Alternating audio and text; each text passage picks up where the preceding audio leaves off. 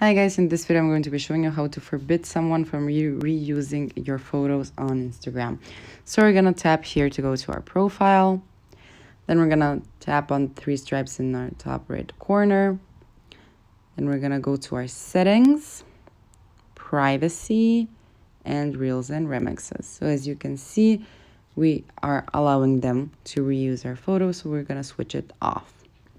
And that's how it's done. Thank you for watching. Do click the like button if this video helped you and subscribe to our channel for more helpful videos. Bye!